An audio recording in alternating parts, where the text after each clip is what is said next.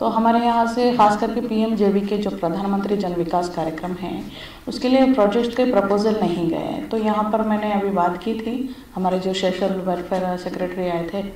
तो उन्होंने कहा कि आप भेजेंगे, तो वहीं पर भी हम होम मिनिस्ट्री को लिखेंगे कि तुरंत ये जो प्रधानमंत्री जन विकास कार्यक्रम है, जो 15 पॉइंट प्रोग्राम है, उनके प्रपोजल्स जो भी मदरसा मॉडर्नाइजेशन है उसमें जो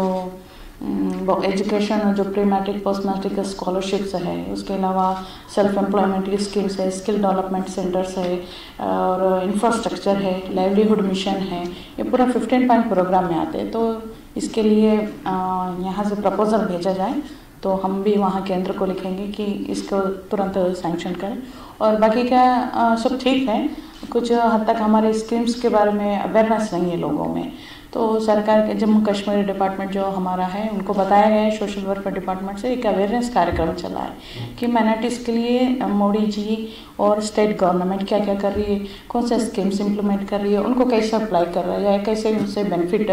ले लोग। जो हमारे प्राइम मिनिस्टर चाहते हैं सबका साथ सबका विकास और सबका विश्वास, तो इसके खातिर ये डिज़ाइन किया गया है 15 पॉइंट प्रोग्राम, उसके तहत ही अभी बढ़ रहे हैं। और ख़ास करके एजुकेशन में बहुत से बदलाव आए हैं, मुस्लिम गर्ल्स में ड्रॉप आउट बहुत कम हुआ है अभी, तो ये सब बातें थे। तो हमने कुछ पॉइंट्स थे बताए हैं डिपार्टमेंट को कि चीफ सेक्रेटरी को लिखे जो 15 पॉइंट प्रोग्राम की मीटिंग है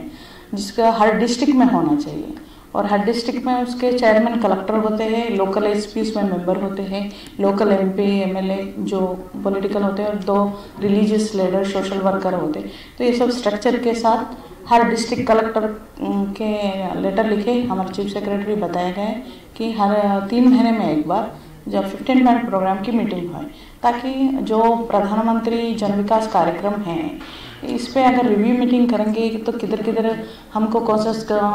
से स्कीम्स इम्प्लीमेंटेशन हो रहे हैं, कहाँ पर कमी है, कौन सा माइनॉरिटी कॉन्सेंट्रेट एरियाज है वगैरह, इस विषय पर चर्चा है।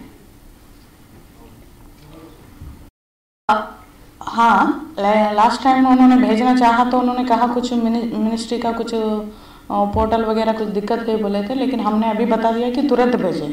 और हम होम मिनिस्ट्री को लिखेंगे कि प्रधानमंत्री जन विकास कार्यक्रम जो हमारे वजीर आजम का एक ड्रीम है उसको जम्मू कश्मीर में जितना ज़्यादा से ज़्यादा इम्प्लीमेंट करें, क्योंकि मैंने नहीं भेजने से स्टेट को क्या लॉसेस हुए, ultimately people must have suffered.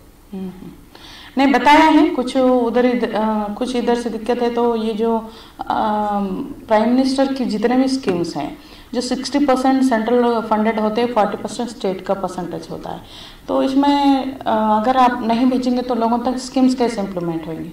तो अगर आप भी चाहते हैं तो कहीं पर लिखिए, हमने कलेक्टरों को भी लिखेंगे, अभी जाकर DOPT लेटर लिखेंगे, एक चीफ सेक्रेटरी को लिखेंगे कि तुरंत से तुरंत उनका प्रपोजल फाइल भेजा। Subscribe to our YouTube channel News DNN by clicking the bell icon. Don't forget to like, comment and share.